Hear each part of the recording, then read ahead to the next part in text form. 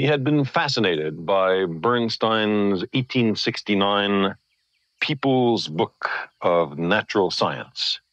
Here, on its very first page, it describes the astonishing speed of electricity through wires and light through space.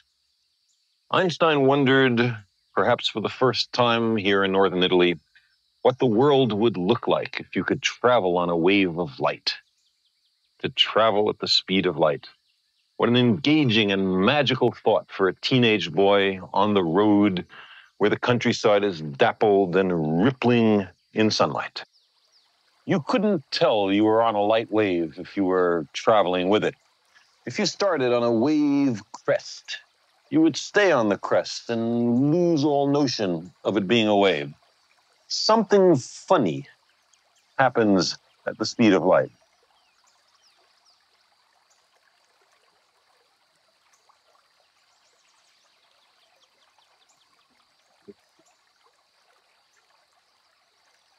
The more Einstein thought about such questions, the more troubling they became. Paradoxes seemed to pop up all over if you could travel at the speed of light.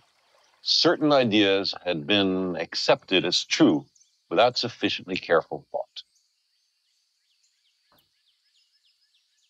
Einstein's prohibition against traveling faster than light seems to clash with our common sense notions.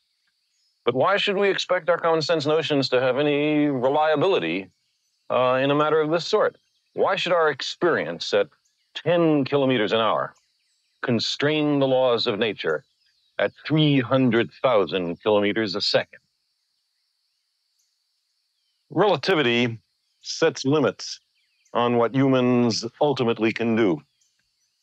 The universe is not required to be in perfect harmony with human ambition.